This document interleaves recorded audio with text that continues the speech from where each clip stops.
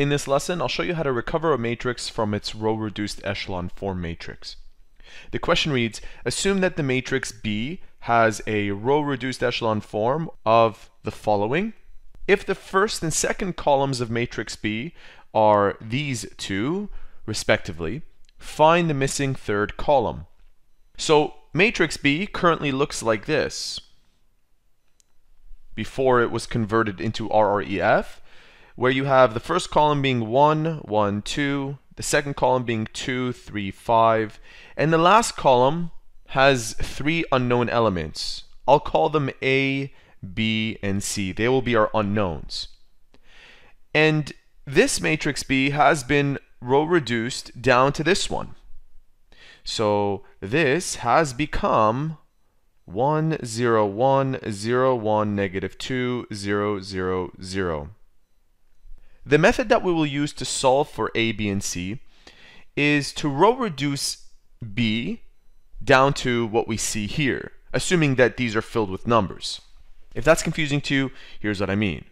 So the very first thing that I want to do is make sure that this element and that element are 0 so that it corresponds to what we have here. So I'll take row 1 and subtract row 2. That is, row 1 will remain the way it is and row 2 will be changed based on that operation. So I'll rewrite 1, 2a. 1 minus 1 is 0. 2 minus 3 is negative 1. A minus b is a minus b. And row 3 remains the way it is. Now I want to make this 2 into a 0. So I'll multiply row 1 by 2 and subtract row 3. Here's how that works. First and foremost, row 1 and row 2 are left unchanged, so I'll rewrite them. And now our new row 3 will be 2 times 1 minus 2 is 0. 2 times 2 minus 5 is negative 1. 2 times a minus c is 2a minus c. So it's starting to look like this one. Okay, now I want to make sure that this element is positive 1, as you can see over here. So I'll multiply all of row 2 by negative 1. And this gives me the following. 0, positive 1, b minus a, and that remains unchanged. The next operation that I will perform is by adding row 2 to row 3. And what this will do is eliminate this negative 1 so that it becomes a 0. Again, row 1 and row 2 will remain unchanged, so let's rewrite them. 0 plus 0 is 0. 1 plus negative 1 is 0. And b minus a plus 2a minus c, I'm doing the work on the side here, gives us b plus a minus c. b plus a minus c. The next thing that I will do is eliminate this 2 so that it becomes a 0, as shown over here.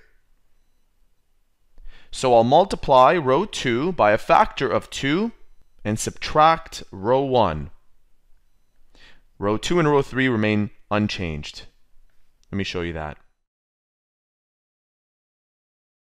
2 times 0 is 0, minus 1 is negative 1. 2 times 1 is 2, minus 2 is 0.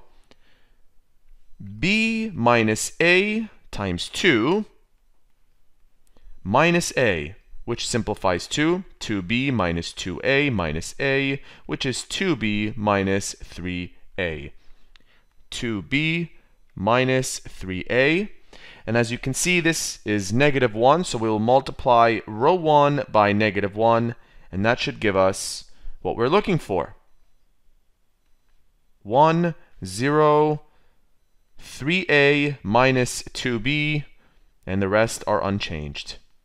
Now, just for reference, I have shown the RREF over here, and as you can see, b plus a minus c is equal to 0.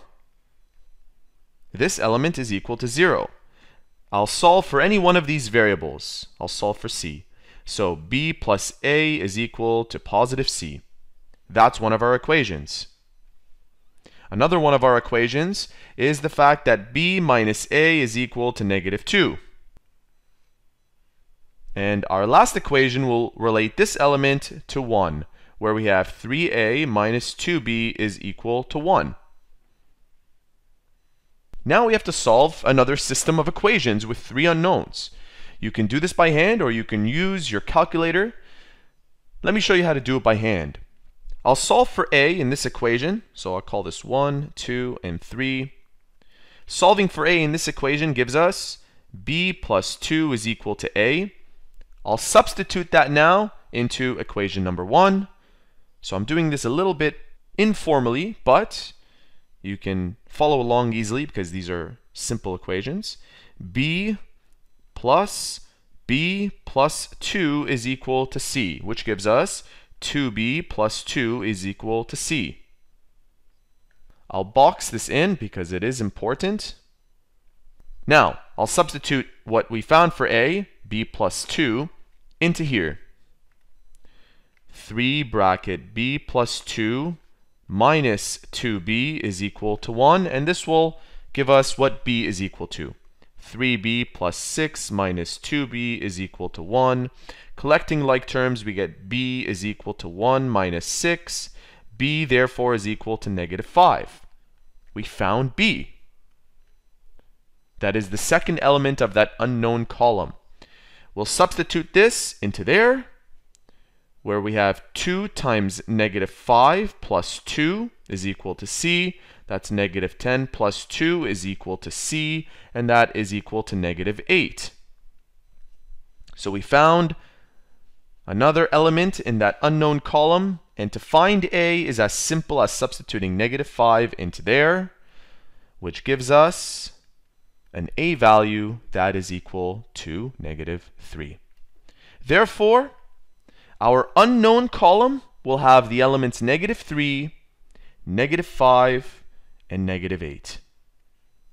And there you have it. One example on how you can recover a matrix from RREF. If you have any questions, leave them in the comment section below. Otherwise, thank you for watching.